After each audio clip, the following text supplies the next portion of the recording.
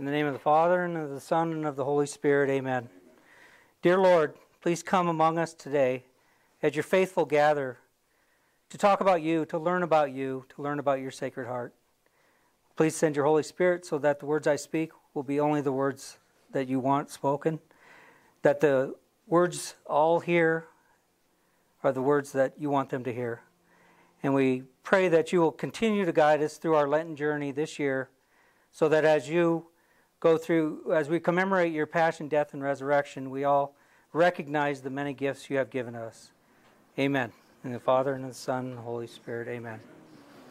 All right. My name is Paul VanHoudt. I'm a deacon candidate for the Archdiocese of Denver. I'm also a parishioner here at St. Scholastica.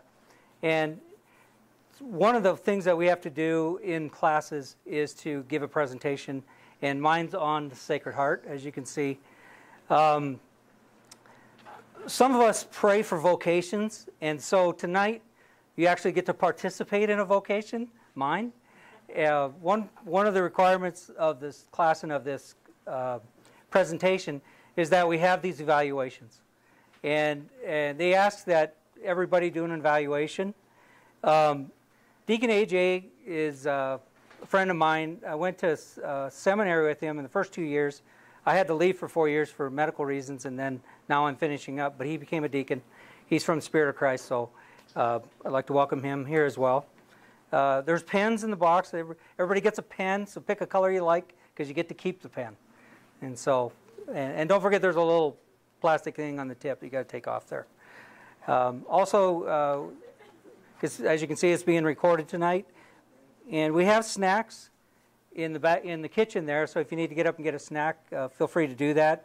The presentation should be about 45 minutes long, and because it's not that long, I don't plan on having an intermission or anything. So this is it. So we're going to do it one shot. All right. Today we're talking about the Sacred Heart of Jesus, and when I started into this project, I knew very little about the Sacred Heart of Jesus. Really, this picture right here, or this picture here, is what I knew about the Sacred Heart of Jesus. It was a picture. It was a nice picture. He always had his heart out, it was on fire. It looked kind of cool. But other than that, that's all I knew about it. And I've probably spent 100 hours in the church praying to the tabernacle, not recognizing that there's a Sacred Heart statue above the tabernacle. I never saw it until a couple of months ago. So that's kind of my walking in to the Sacred Heart devotion. The theme of this talk, and I think the theme of the devotion, these are kind of my impressions as I've studied this. It's going to be from what I would call a Catholic verse in the Bible. It's Colossians 1:24. Now I rejoice in my sufferings for your sake, and in my flesh I complete what is lacking in Christ's afflictions for the sake of his body, that is the church. This is a very Catholic phrase in the Bible. Our Protestant brothers and sisters will tell you that Jesus did all the work and we have nothing to do. But this verse in the Bible tells us we do have some things to do. And part of that is what we call redemptive suffering. And so that is a theme throughout this talk, and I think it's a theme that's very present in this devotion. Okay, Peggy, go ahead. All right, so here's the outline. This is what we're going to talk about tonight. We're going to talk about the history of the Sacred Heart devotion, which I didn't even know there was one. There's key players in history. I'm going to mention 3, but there are several. I'm going to miss some, but due to time, we're going to talk about 3. There's some papal encyclicals that are specific to the Sacred Heart. So some of the popes got involved and they talked about the Sacred Heart. We're going to talk about the image of the Sacred Heart. And we've looked at the big image, which is Jesus. But we're going to talk about the heart itself, which is the kind of the unique part. We're going to talk about ways to practice this devotion. And then we're going to talk about how does this apply to you and me. So what's the outcome of this devotion? Go ahead. So where and when was this started? It's kind of fuzzy, to be honest with you. A lot of people will tell you it started in the womb of Mary when Jesus' heart started beating for the first time. Some people will tell you it started on the cross when the soldiers speared Jesus in the heart. The general consensus is that it started in the late 1600s with St. Margaret Mary Alacoque. Jesus appeared to her and specifically asked for this devotion to be put forth into the world. And so I'm kind of looking at it as that's kind of the official start of this devotion. There's definitely people before her that prayed to the Sacred Heart, but Jesus, came to her, Margaret Mary, specifically to bring this devotion out. There are some similar devotions to the Sacred Heart. The Divine Mercy, which we have a picture right there, comes to mind quickly because of the water and the blood, the lights that represent the water and blood coming out of his heart. And if you pray the Divine Mercy Chaplet, it talks about for the souls of the whole world. So there's this redemptive suffering theme as well in Divine Mercy. The other one that comes to my mind is Fatima, when Mary came to the children and asked them, "Will you suffer for the souls of others?" And they said yes. So there's these two devotions, which are very popular, have this kind of same thread, and as I talked about the theme of tonight. Go ahead, Peggy. All right, so the key players in history, these are the three I chose, and there are others. And what I'd like to keep an eye on is the dates. St. Margaret Mary Alacoque is late 1600s, and she kind of was the initiator, if you want to call it that. But there's some other devotions, and these are 300 years prior to that. So that's why I said earlier that it's not cut and dried as the exact day that this started. There are others that had this devotion prior to the 1600s. So I'm going to talk about St. Gertrude the Great a little bit first, talk about her life. And, she's one that's kind of set the tone for Margaret Mary. She's the only woman to be called the Great by the church. And she entered the abbey when she was about 6 years old, probably as an orphan. It wasn't clear of how she got there so early. I mean, obviously she wasn't becoming a nun, but she was in the orphanage. Her mentor was St. Matilda, the younger sister of the abbot. St. Matilda also had a devotion to the Sacred Heart and had some visions of the Sacred Heart. So not bad company to keep when you're 6 years old, and not a bad mentor to have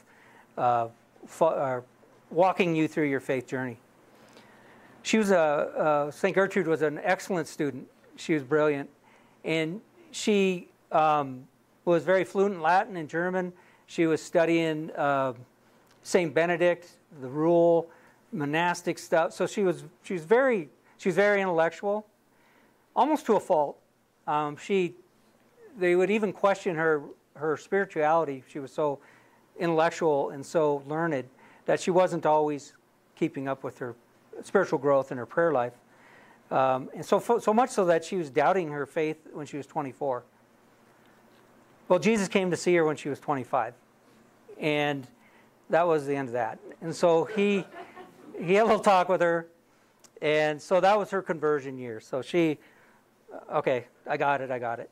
And he started, she had several visions of Jesus after that. And so much that he spoke to her directly in that she kind of even pushed her academics aside and kind of said, okay, that's not really my goal. This is what I'm after. Her most famous vision that she had with Christ was when he was there and she laid her head on his chest and she could hear his heartbeat. So that's a vision that she had. St. Matilda also had visions of Christ and his Sacred Heart as well. So just the kind of company she's keeping this is top shelf kind of upbringing she had. She kind of was giving up on her academics, but Jesus said, no, I want you to write down what you've encountered with me, these visions and so forth. So she did. She wrote those down in Latin. So that was her contribution at this level. St. Francis de Sales, if you look at the dates here, he died just 25 years before St. Margaret Mary was born. So in church years, that's the next day. I mean, that's right away. I mean, the church years are like in hundreds of years. So St. Francis de Sales, he didn't have the visions that the ladies did. He didn't quite have that connection. He did have his devotion predated, as I just said. But he founded the order that St. Margaret Mary Alacoque was part of. And so he founded that order with St. Jane Frances de Chantal. And then his spirituality was throughout that order. So he kind of laid the groundwork, his spirituality kind of laid the groundwork for what she later learned and grew in spiritually. So that was his contribution. So St. Margaret Mary Alacoque, you almost need a warning label on this. She had such a unique, strange, difficult life. I mean, there's a lot of saints that I've studied that suffered a lot, particularly those that had the stigmata. They suffered for years from that. But this woman wanted to suffer. She looked for it. She thrived on it. For Americans today, it's very hard to read this. I mean, she's just very... when she gets into it, she's just like all in, and she can't suffer enough. So that's kind of my warning for this lady. She's just very intense in this. So she's kind of the key player that everybody looks to because Jesus specifically told her to start this devotion in some different ways. So she was born in 1647. She was very devout at a young age. And so she got sick when she was real young. And the sickness, it didn't say what it was, but she was sick for like 4 years. So it was a real, problem. And she kind of had enough of that. And so she went to church and she talked to the Virgin Mary and she said, I don't want to be sick anymore. If you cure me, I will consecrate my life to you and to be a nun. And she's young. And so Mary said, okay. So Mary cured her. So now she's made a deal, with an angel, So so that's important in her life. And then shortly after that, her father died, and it left the family in kind of shambles. Poverty. The mother kind of gave control of the money in the house over to some relatives that were kind of tough on them, and they just held them in poverty. So she lived in this life of poverty after her dad had died. And she would say that she didn't always even have decent clothes to go to Mass.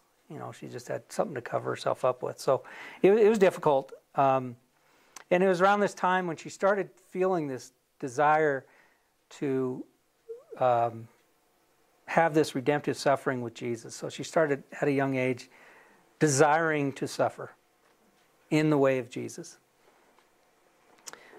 And then her mother got very sick. She's still very young. And her mother got very sick. And like her head was swelling up and they'd have to drain it. I mean, her head, it was bad. And the doctor said she needs a miracle. She's not going to make it. And so Margaret Mary went to Mary and Jesus this time and said, I need a cure for my mother. And they gave it to her. So her mother was cured. And so now that she has this connection with the divine, and she's kind of getting what she wants, she's in. Now she's in. And so she's at the Adoration Chapel all day, all night. She's not eating or drinking. I mean, she's a very all-in kind of a person. And so when she's praying, she's all in too. And she was. She did this for a while, and then she started getting a little bit older. She started getting in her late teens. And the men started being attracted to her. And she started getting requests for marriage. Remembering that she had promised to be a nun to our Blessed Mother. So she was okay with that, but her mother was really pressuring her to get married. And part of that had to do with their poverty. Her mother felt like if she were to get married, then maybe she can get a stable life, and then maybe her mother can move in with her and kind of help get out of this burden of poverty that they're living in. And she was pushing on it pretty hard. Of course, the devil was too. He was pushing on her to get married, and obviously she was fighting this contradiction. I mean, she made a promise to the Blessed Virgin, and she's got her own mother is pressuring her to do the opposite. So after a while, the pressure was a little bit too much from her mother, and she started engaging in the culture. She started going to dances. She started wearing nice dresses and getting dolled up, if you will. And she was doing this for a while, and one night she came home from a dance or something, some social event, And Jesus was waiting for her. And he appeared to her as though he just had got scourged. And he told her that what's happening to him is because of you. He told her that what you're doing, the way you're living your life, is causing me this pain. And of course that woke her up. I mean, that scared her pretty good. And but she's still kind of in this balance between her mother and her promise. And now she has Jesus telling her. So she's pretty conflicted. And she started getting into self-mortification. She would tie herself up with ropes and chains so tight that she could barely breathe and eat. And she just started in this torturing kind of way of living. And it's so bad that when she removed the chains, it would tear skin off of her body. I mean, she's just a very intense person when she gets into something. And she did this for like 4 or 5 years, that she just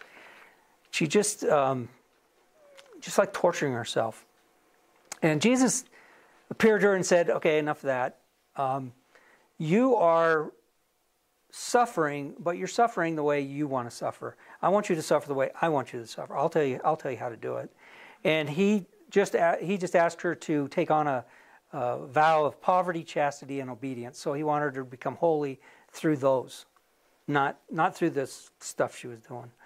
And so she got into the corporal works of mercy, and she started, feeding the poor and trying to attend to the sick.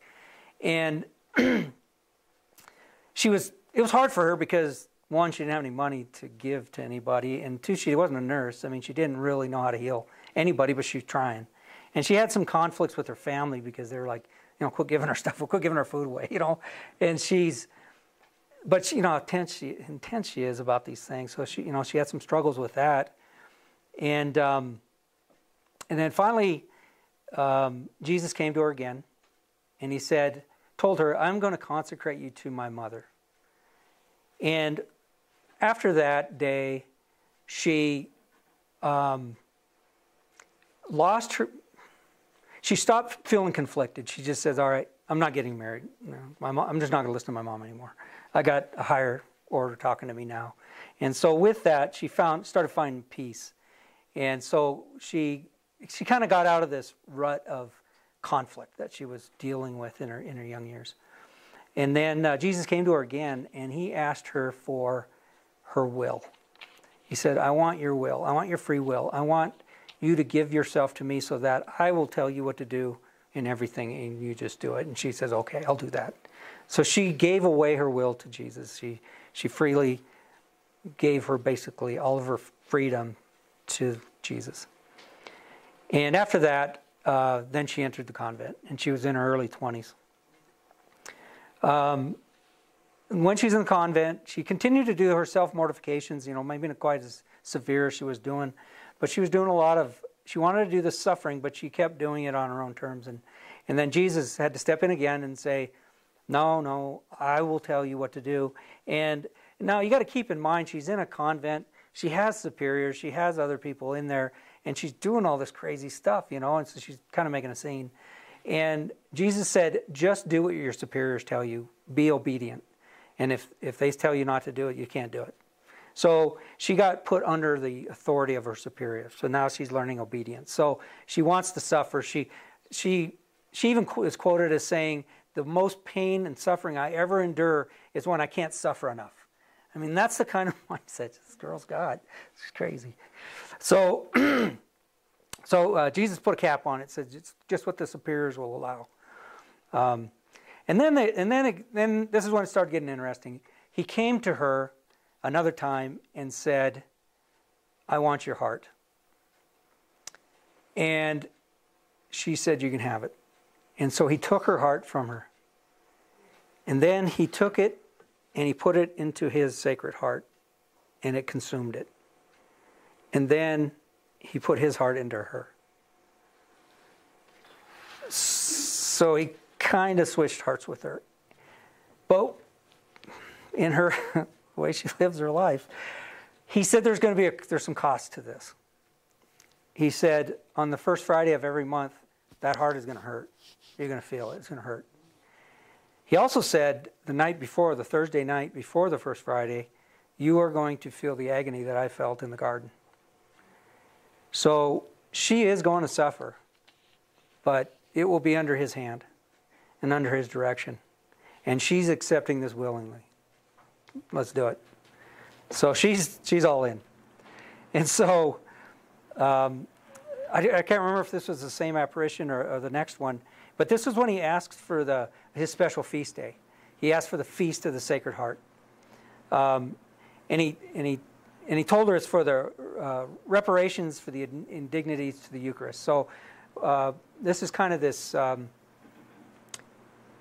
his heart is pierced when we disregard the Eucharist, when we disrespect it, when we're indifferent to it, and outright hostile to it, which many people are. And these hostilities and things that we do to his Eucharist, that is his greatest gift, it is painful to him. And he's asking people like Mary to suffer in reparations for that, for somebody else. And that's kind of the theme that we talked about early at the beginning, which is this sacrificing for others and tying your suffering to the cross of Jesus, the passion of Jesus. So he's asking her to do that. And she's saying, let's do it. So she's all in. But she didn't know how to make a feast. You know, she doesn't make that decision. So she asked for some help, and he gave her a confessor. Father de la Colombière was her confessor, and he was the conduit to the Vatican. But as the church goes, it took, so the feast was approved in 1856. So that's like 200 years later, or 150 years later. So he did get the ball rolling, but these things take time. And so he did get his feast. Now that's when it was officially the feast for the whole church. There were some other spots where the Pope allowed it, but before it became universal, it was almost 200 years. So after that, she became very sick again. She was sick a fair amount.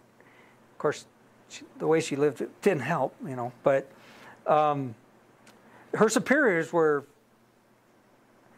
they're questioning what's going on, you know. What's going on with you, you know? And her superior told her, go to Jesus and ask him to cure you for 5 months, perfectly cured for 5 months. And then we'll know it's from Jesus. And if that doesn't happen, then it's from the devil.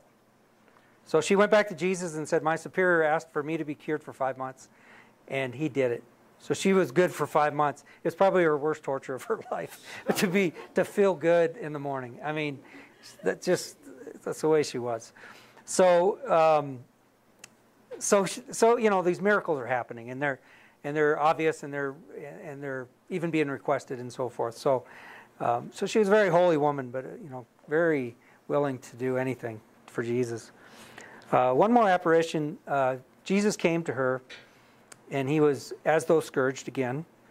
And he asked her, he said, I don't want you just to carry the cross like I carried the cross. I want you to be nailed to it like I was nailed to it. And she said, fine. So that's kind of the life of Margaret Mary, who is the conduit of the Sacred Heart devotion to the world. But that's the kind of life she lived. I mean, I don't know. I look at it and I think Jesus just wants an outstanding example, just an extraordinary example of suffering like he suffered, because he got it in her. She died at the age of 43 in 1690, and she was canonized in 1920, quite a way later. Okay, Peggy, good. Okay, the papal encyclicals. So I have picked 3 papal encyclicals, 3 writings that popes have written over the years about the Sacred Heart devotion.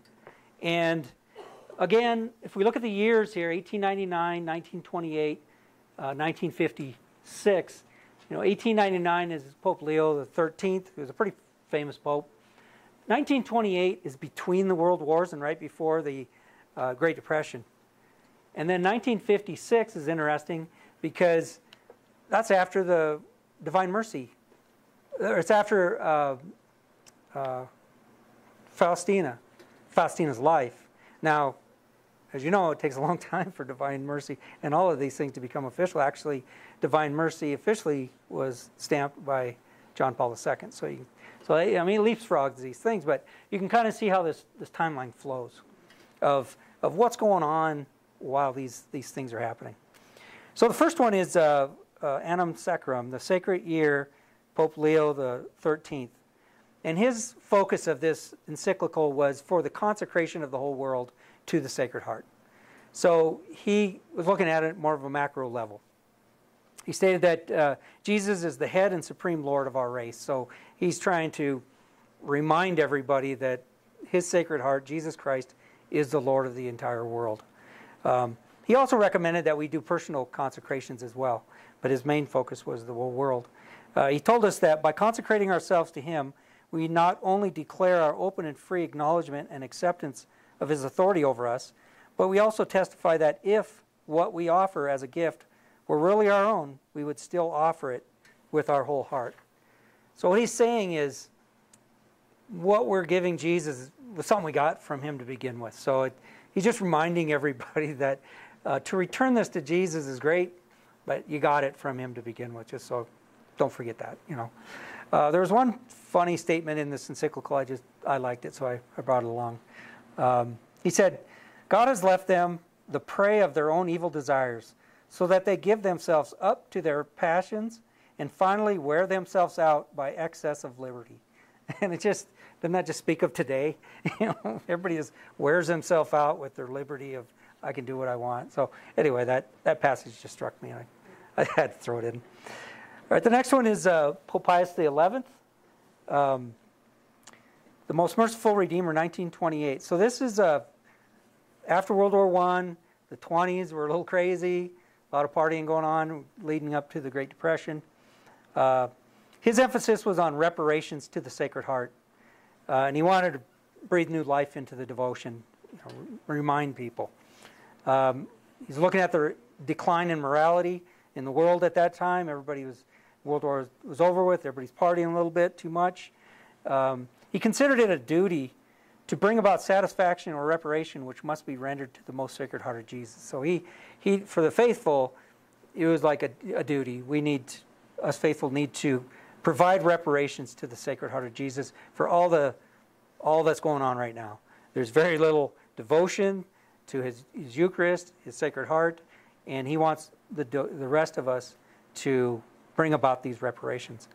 And in this encyclical, he brings up Colossians 1:24, which I mentioned at the beginning, about redemptive suffering. And he asks that men should approach the altar with this purpose of expiating sin, making what is called a communion of reparations. So that's along the lines of First Friday devotion, which we're going to talk about, the feast day of Sacred Heart. So one of the things you do is receive the Eucharist on that day, and he's asking us to do that as a communion of reparations. So when you are observing the feast, that should be on your mind. I'm doing this, Lord, to show you our gratitude for those that show ingratitude. So that's so his basic message was we got to clean up our act. This thing's going bad. The last one is Pope Pius XII. You will draw the waters, 1956. His emphasis was on the devotion to the Sacred Heart, obviously. He was similar to his predecessor, to breathe new life back into this devotion. He was the first one that mentioned. He was the first one to mention that. Excuse me, I'll get a drink.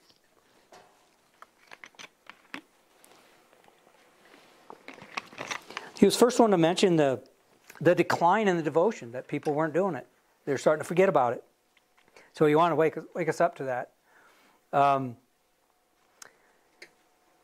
He wanted to remind us about the many graces that flow from this devotion. So that are poured out when you observe this devotion. He also tied it to the Eucharist. He tied his passion to the Eucharist, which isn't always clear or isn't always on our mind. Isn't always on my mind anyway. The direct tie between his passion and the Eucharist, and these are two. Maybe arguably the two greatest, maybe other than our salvation, gifts from Jesus to us is his passion, which brings about our salvation, and the Eucharist, which is our food for the journey. So he tied those very tightly together. They're almost inseparable in this encyclical. And then also, he also brought forth the notion of love God and love your neighbor, the two greatest commandments. So when we do these reparations for somebody else, that's our way of showing, number one, that we love God, number two, that we love our neighbor, because we're going to make this sacrifice for our neighbor. Okay, Peggy.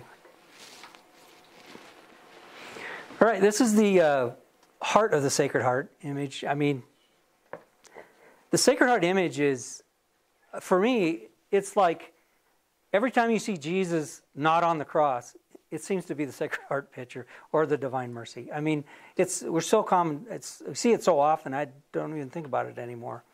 But there are some important features about the heart, which is the unique part. Typically it's on fire, obviously representing his love for us, his burning love for us. The crown of thorns, in this picture it's vertical, sometimes it's horizontal. Those are piercing his heart. Those are our sins.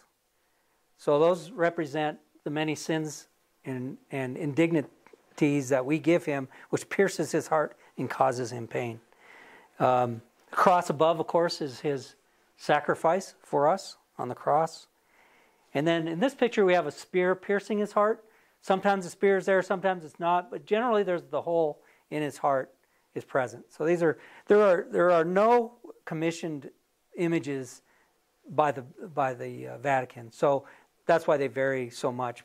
Artists can, kind of do what they want. So there's no Divine Mercy has a particular image that was asked for by Jesus, but not the Sacred Heart. So these are kind of the common things you'll see, and that's what they represent.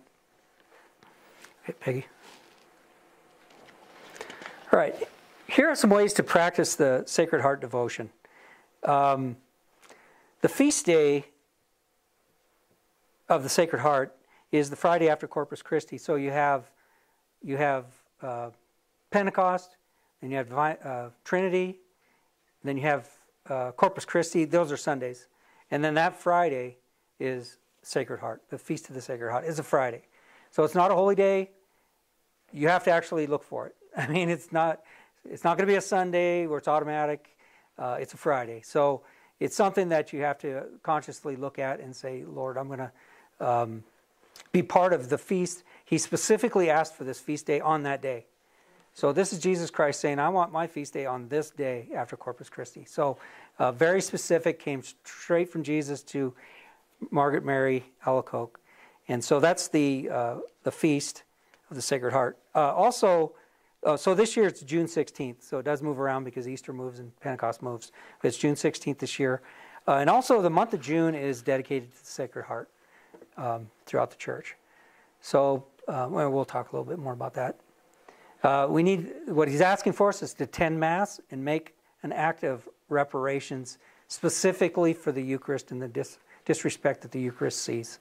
So on that feast day, we need to go to Mass and make a consecration of reparations of some sort for the disparaging of the Eucharist. The next one is the images of the Sacred Heart in your house. There's 12 promises. I don't have them all with me right now, but there's 12 promises that Jesus made to Margaret Mary, and this is the 9th one. And it says, I will bless every place in which an image of my heart is exposed and honored. So that's Jesus specifically talking about images in your house. The next one is Eucharistic adoration. Many of us go to adoration already. I mean, we have our day of adoration or whatever we have. But this is a specific day of adoration where you go there to pray for all the indignities and to show gratitude. So there's the Eucharist itself. You're saying, I'm here, Lord. I'm grateful that you're here. I'm grateful you gave us this gift.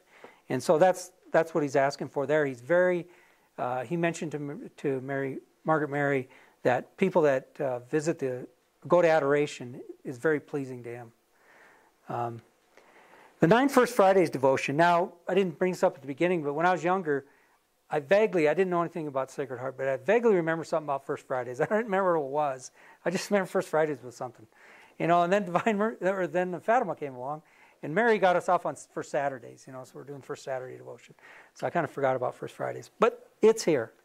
And Jesus said to Margaret Mary, said, I promise you in the excess mercy of my heart that my all-powerful love will grant to all those who receive Holy Communion on the first Fridays of 9 consecutive months the grace of final perseverance. They shall not die in my disgrace, nor without receiving their sacraments. My divine heart shall be their safe refuge in this last moment. So that's the 9 First Fridays devotion, and just kind of reiterate, you receive Holy Communion on each First Friday. They need to be consecutive, and you make this must be made in honor and reparation for His Sacred Heart. So for all of these First Fridays and the feast day, it's all about being there to show Jesus that we are gracious for what you've given us, and we will do what we need to do to bring reparations for those that don't. The act of consecration, there's different forms of it. Mary had one. Some are longer, some are shorter. Some of them are kind of intended for once a year, like maybe on the feast day. There's real short ones that you can make every day. I've been making the longer one. Interesting, the 5 First Fridays is interesting. When I started this study, I looked at the calendar, and there were 9 First Fridays from that day till ordination. So I guess we're doing 9 First Fridays. So this consecration is something that you can do on those Fridays, or anyway. So there's some different forms of this consecration, but there's a consecration prayer for that. The Litany of the Sacred Heart. It's one of 6 approved litanies. It contains 33 invocations for the 33 years that Jesus lived, and there's a partial indulgence for that. And then the novena for the Sacred Heart. There's many novenas out there. This particular novena is recommended that it ends on the Feast of the Sacred Heart. So it would be a June novena that you would do. Okay, Peggy. Okay, so how does this apply to us? The top of the ladder, the highest rung of the Sacred Heart devotion is Christ's love for us. I mean, that's what his heart's out there. He's showing it to us. He's given it to us. That's the top. But what we learn in studying this and looking at his apparitions and what he told the saints is that because it's out there, it can be hurt. We can hurt it with our sinfulness. It's exposed. It's vulnerable. So it's for us. It's given to us, but it's also exposed. And for the people that have ingratitude, that causes him pain in his Sacred Heart.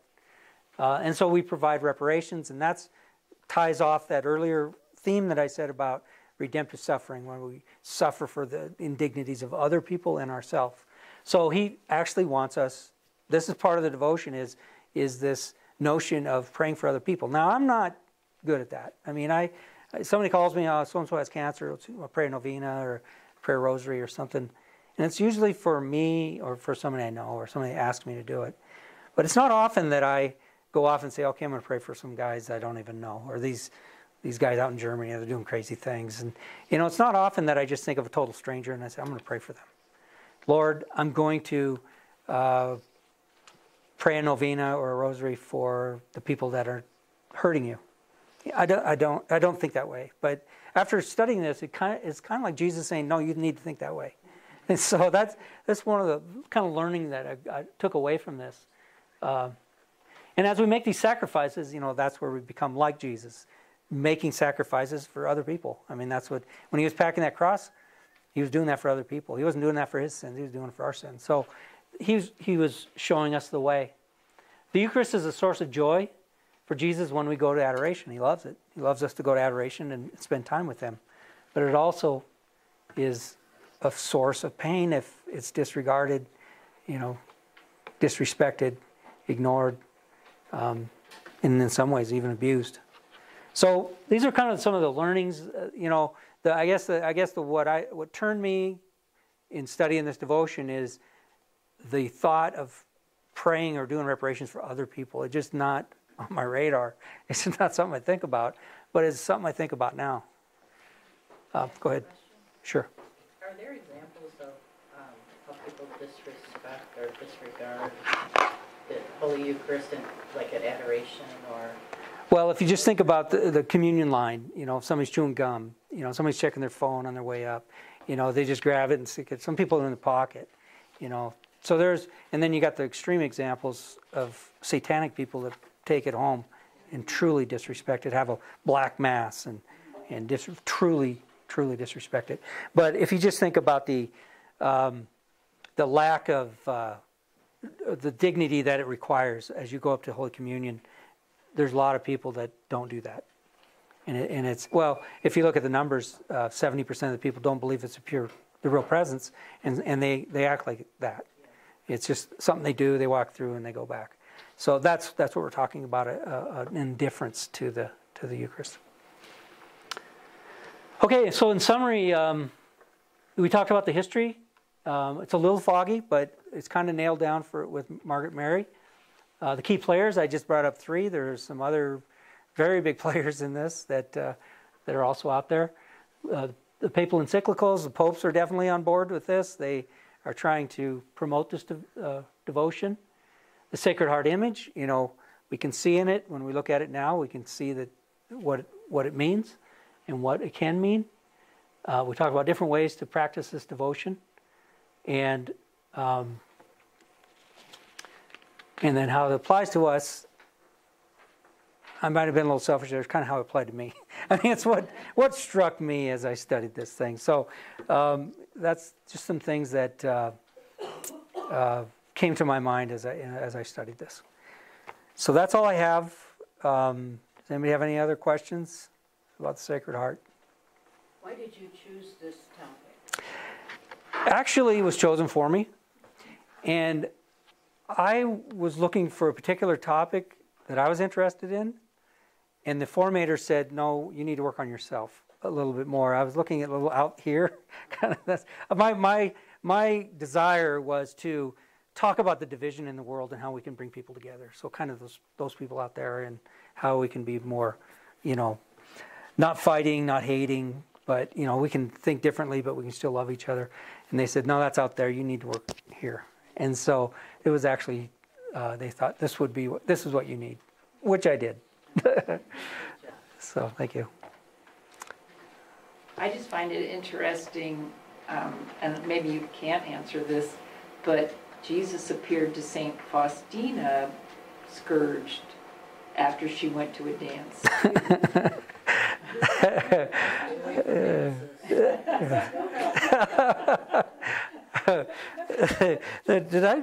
I think I skipped that part. She came home that day, and he told her that, this is hurting me, and she called her clothes.